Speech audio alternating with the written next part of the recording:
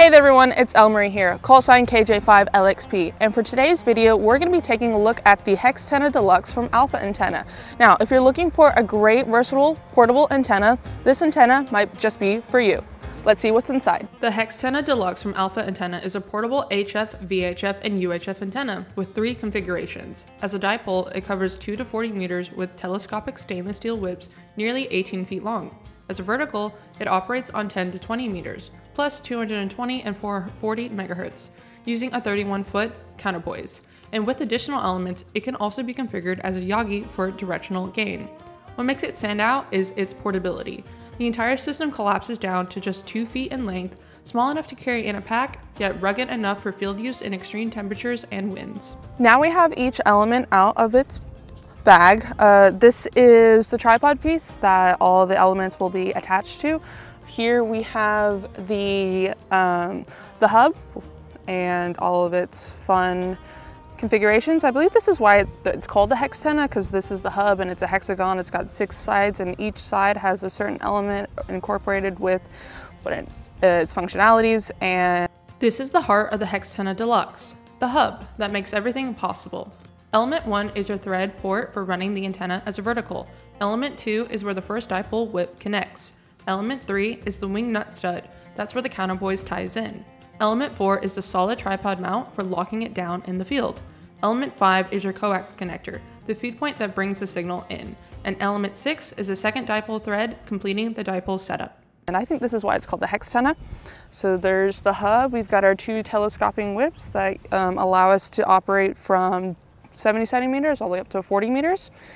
So we've got 2 of those because it has multiple configurations. We can do the vertical configuration and the horizontal dipole configuration. Over here now we have the counterpoise element with a O-ring connector for the hub there on the right, and we have I believe it's an insulator piece, but we've got our wire for that for your vertical assembly.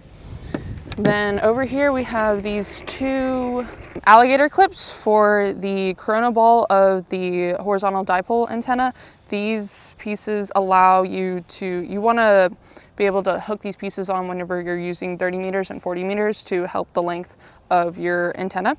And these pieces are for the stakes. Right now I don't have the stakes out, they're in that bag, but they're just stakes that go through these holes and you can stake them to the ground to have your antenna stay sturdy. Actually, one more piece. This is looks like a universal mount to be able to mount the hub in a different spot or place that we would like to, than say your tripod. So this will just screw onto there and you can mount this piece anywhere you would like. And here's our lovely tripod. The tripod mount has 3 extendable legs, reaching up to about 6 feet tall when fully extended. The legs don't have preset stops, so you can adjust each one freely to the exact angle or position you need. At the bottom, each leg has a stake point for locking it into the ground, but the tripod also sits sturdy on concrete. Height adjustment is simple. Just loosen the screw near the bottom and release the clamp at the top to let the legs slide out smoothly. And for portability, the tripod includes a built-in carrying strap, making it easy to fold up and take anywhere. Now that we've gone through each element, let's get it deployed. Once again, thank you Alpha Antenna for sending me your HexTenna Deluxe. Let's go. I don't know, I might cut that out.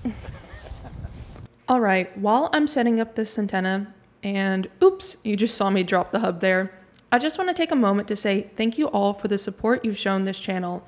Ham radio has really changed my life. There's so much to learn with this hobby, and I kind of treat each new avenue like a mini game, with the main goal just being to have fun. Whether experimenting with antennas, chasing contacts, or learning something new, every step keeps the hobby exciting. So thanks again for being part of the journey, and let's keep exploring together. So what am I doing right now? I'm getting the antenna ready for 10 meters. To do that, I need to adjust the length of the whips so it tunes correctly for that band. I'm starting off in the horizontal dipole configuration, but later we'll switch it up and go vertical and tune the antenna for 20 meters. Oh, it's a little low. So this here is the FT891 from Yaesu, and it has connected to it the antenna tuner, which is the FC50. And this is a Go kit that is a friend is letting me borrow to operate. And yeah, let's operate on 10 meters right now. Okay, let's get to the tech levels, which I believe is 28.3 to 28.5. Let's just start the very start of the band. Oh, there's some more. Is that still FT8? No, that's just noise. Kilo Juliet 5, Lima X-ray Papa.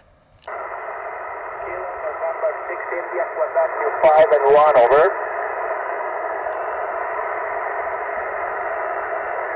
USM, Diego, thank you, 7-3. So when they... India, Okay. Whiskey, Mexico, Juliet, Quebec. Kilo Juliet 5, Lima X-ray Papa. POTA, India, Whiskey to Mexico, Japan, Quebec, 10 meters. Wow. So when he calls CQ again, so I can jump in now? Japan, Quebec. Kilo Juliet 5, Lima X-ray Papa. Kilo Juliet 5, Lima X-ray Papa. Did you hit 2? Quebec, 10 meters. Kilo Juliet 5, Lima X-ray Papa.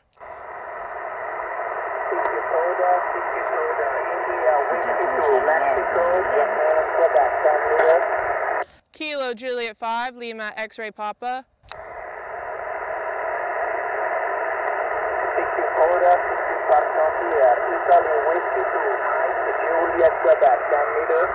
I guess it's safe to say, no matter what gear you have, propagation is king. On 10 meters, we weren't able to make any contacts at all. I've got Lance here with me. His call sign is KM6LMP, and he holds a general license. And to make sure our equipment was working, he tuned into a frequency being used for a POTA activation on the 20 meter band. Lance was able to make a confirmed contact there. We got a signal report of 5.6 from the other operator, and the signal we received was about a 5.7.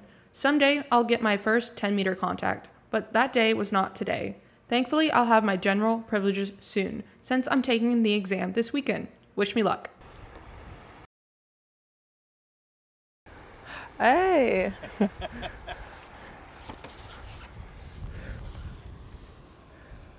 We were activating on 10 meters and the bands just weren't gonna open up for us. We definitely heard a lot of signals coming in, but whenever we were transmitting, it doesn't sound like our signal was reaching out to the other stations.